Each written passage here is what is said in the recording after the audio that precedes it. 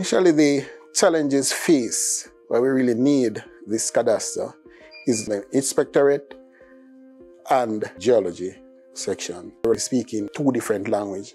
We weren't actually on the same page. Even in my office, I have a hard map updated every 2-3 months. So if you want information from me, I had to go and turn and look at the map or call somebody to say, help me to update that map. However, with the cadastre, this will be digital.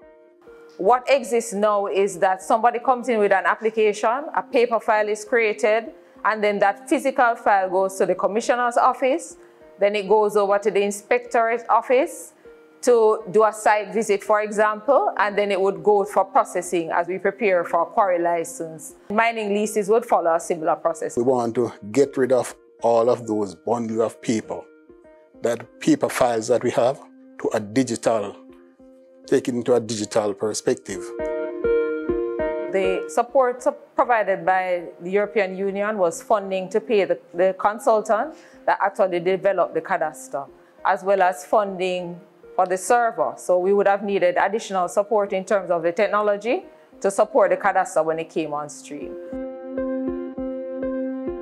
The Mining Cadastre provides a map that anybody can look at to see where things exist in relation to each other in terms of mineral holdings. So if you're thinking about quarries, mines, prospecting licenses, even protected areas where they exist in relation to each other. So through the cadastre, somebody can click on a location to know what exists there. What the cadastre will do when it fully comes on stream is that we will collect the same information but create as electronic data. Right away, we would know if you're overlapping with another instrument that exists, whether a mining lease or a quarry license, as well as if it falls within any of the protected areas. And we know where the protected areas are, we would automatically know if there's any overlap.